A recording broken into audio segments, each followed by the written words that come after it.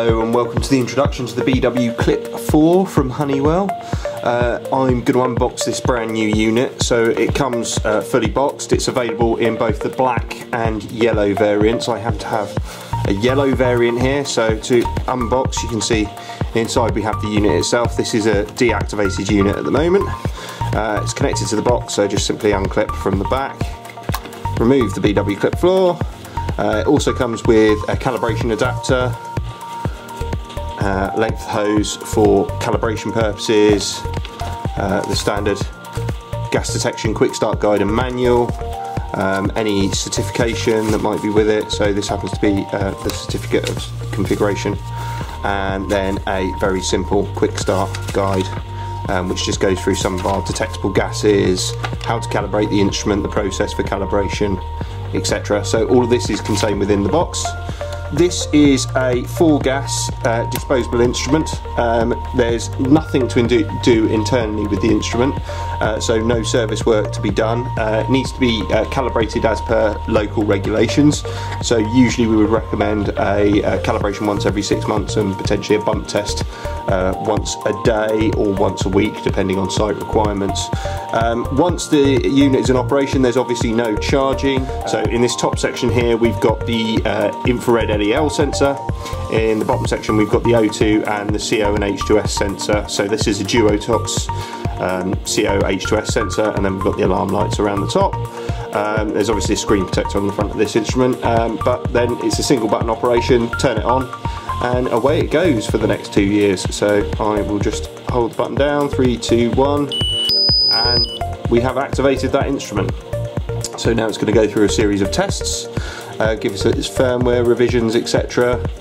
And then it's going to do a 1-minute startup for the instrument, just to get the instruments warmed up and activated.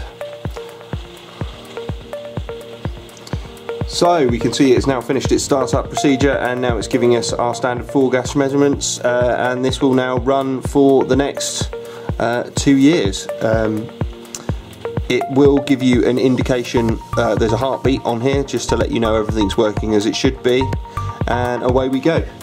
Next thing, we'll have a quick look at the calibration function on the instrument. So to get into the menu structure on the instrument, it's 2 quick presses, and then we can see some general information. It's hold down the button to get into some general information. So 3, 2, 1, and we can see any alarms that have been set up on this particular device. I obviously showed it some gas a minute ago. Any TWA, STEL values, and then we can reset the TWAs and STELs, when the next calibration is due, what my alarm settings are set to, any firmware revision, and then how long this instrument's running. It will also give you a continuous indication in the bottom left hand side of the instrument. And then we're back to where we started. So if I go back into the menus again, to bump test the instrument, I'd hold down the button. So we'll perform a very quick bump test on the device. So I'll hold that down,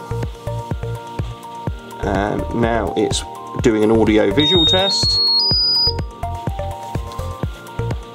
That passed, so I'm going to hold down. So that's passed the audio visual test, and now it's giving me 60 seconds to apply the gas. So I'll turn my gas on and apply my calibration adapter. It is quite a tight fit, so you've got to make sure it's clicked into position properly on the instrument, and it's now just waiting to see the gas. So it's obviously recognised the gas is there, and it's now performing the bump test. Wants to look for a good stable flow. I've got a can of 10 ppm H2S, 50 ppm CO, 50% LEL and 18% oxygen here. So we can see those values are pretty stable. And now it lets me know to turn the gas off, which I shall do now, and I'll remove this clip just to let it aspirate out. It will take a few seconds to acknowledge the gas has been removed. And we can see that bump test has been passed. And then if we wanted to perform a full calibration, so a full gas calibration, I can hold down the button and we'll perform a calibration function. First it will zero the detector, so to give us a nice clean baseline for our first point of our calibration. Provided that passes, it will then pass you into a full span calibration guess.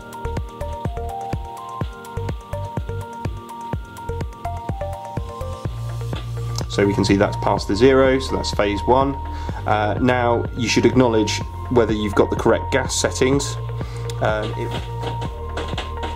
So I can manually cancel the calibration function if I don't want to, and again it will still give me my countdown till the next available calibration slot. And then we go into normal detection mode on the instrument, and this is how you should leave it for the course of the runtime of the instrument.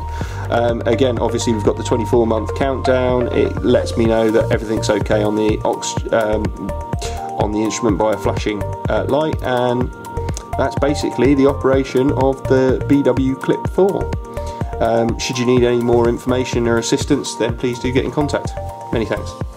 Alternatively, you can go and visit our website at www.safetymonitors.co.uk, or do give us a call on 01489 890 458 between 9 and 5 Monday to Friday, or outside of normal working hours, please do give us a call on 07951 854 824. We're here when you need us, and we understand that the normal 9 to 5 day doesn't always apply. So please do feel free to give us a call. Thanks for visiting, and we hope to see you again soon.